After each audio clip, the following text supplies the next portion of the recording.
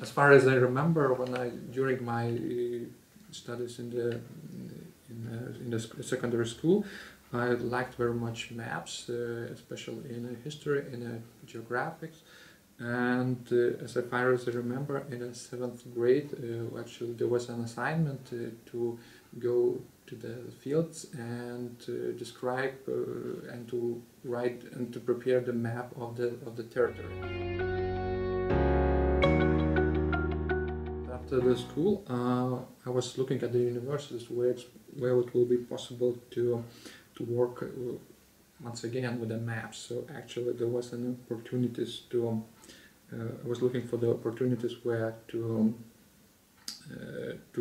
prepare, to draw the maps, and actually I have chosen Lithuanian University of Agriculture to study land management, because land managers and land surveyors, they are drawing maps and they are, after that they are working in the municipalities, they are drawing various territory planning maps.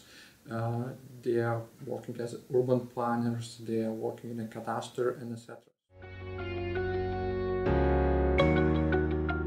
The city administrators, they are using various information, geographical information, they are using population data, they are looking at the crime data, they are analyzing, for example, flooding maps, and it gives, you know, their understanding about the territory.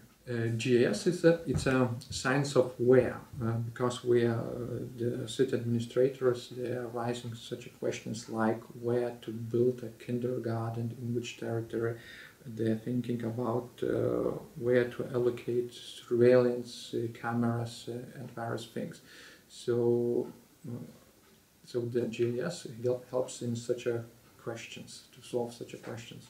As municipalities, they are developing various data. They are opening this data in open data portals. They are preparing, you know, this.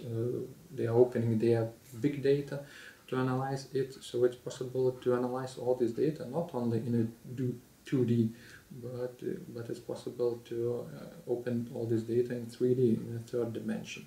So opening all this data in 3D maps, it's possible to use all this 3D, all the data in a digital city to prepare a 3D map.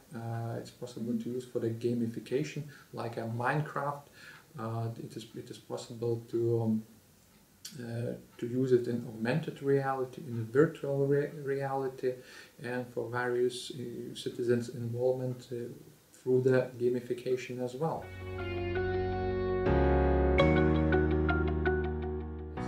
GIS analysts, so their solutions, their insights are based on a data-driven, you know. So actually, from GIS, data-driven. So they have analytical thinking.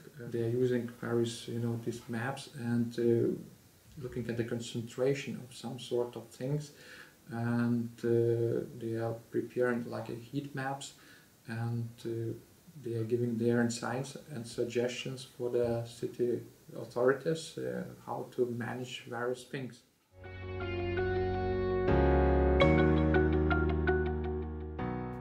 Talking about self-employment in this area, I would say it's possible to work as a freelancer in this area, and for example, there are various opportunities to work for the United Nations in various internships to help prepare maps for the many African countries, for various developing countries, I would say, not only African countries.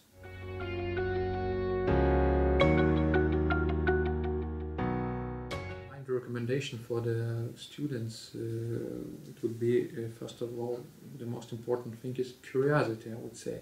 And after that, it's necessary to focus on geographics, on informatics, on mathematics and statistics, history as well, and to focus on crunching big data, you know, to open data which are available at the municipalities. And of course, it's necessary to the new trends.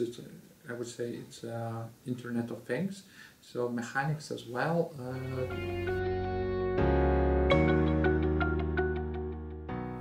we are talking about all the geographical data, we have to think about, as I mentioned, about the 3D, about virtual reality, augmented reality, about artificial intelligence as well, because it helps also all this data, geographical data, helps in us, as mentioned, in decision support.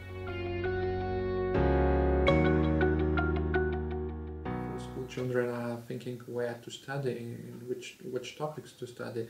So I would say they have to focus on geography, land management, territory planning, urbanism.